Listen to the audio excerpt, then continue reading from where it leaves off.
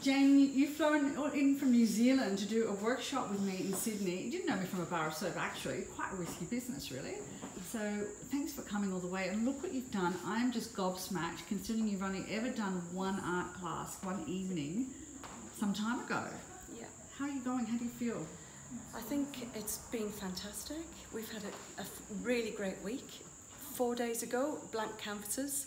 We were promised we would produce works of art and masterpieces, and I think we all have. And I would just like to say that all of the stuff that you read on the internet is exactly what you get. It does what it says on the tin. So I felt like I knew Jack before I arrived here. She comes across on the internet as exactly who she is, and the result is exactly what she promises she's going to do. Oh, wow. So it's for real.